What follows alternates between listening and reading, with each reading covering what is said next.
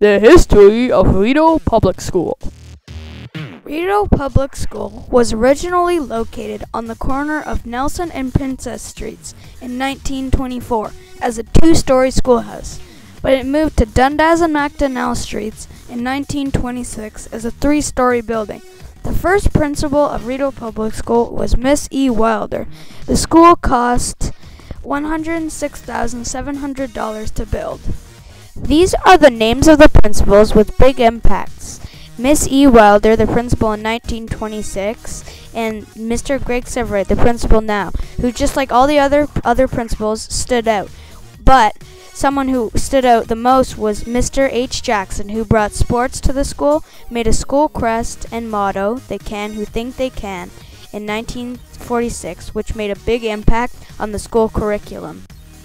Sports were a big factor in 1946 when Mr. H. Jackson was at Rideau. In 1946, Rideau had a softball team, a soccer team, and a hockey team who made the semifinals at a tournament.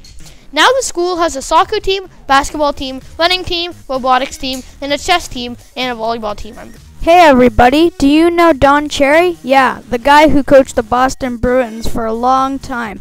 Well, he went to Rideau Public School for his education also, and he played on the school hockey team for his entire time at Rideau. Back in 1926, boys and girls had to be separated.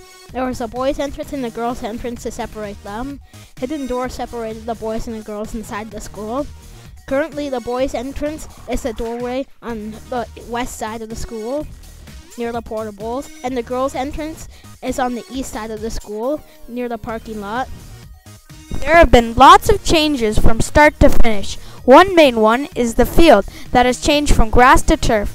They've added an extension of the grade 1/kindergarten hallways. They have kept the original limestone arch at the front entrance. The ceiling and the main frames stayed the same. Mr. Lapp built a hockey rink every year, and all the people in the community would come around and skate together. Rideau Public School is a great place to learn.